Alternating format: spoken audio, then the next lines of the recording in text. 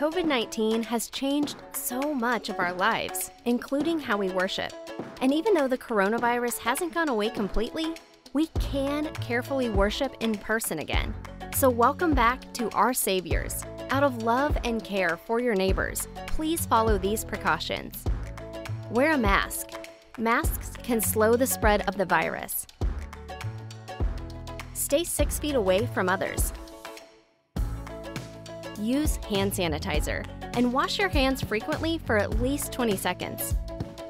We are living through extraordinary times, but the gifts of faith and community have kept us anchored when so much is changing. Together, we are finding a new way forward, connecting faith to everyday life.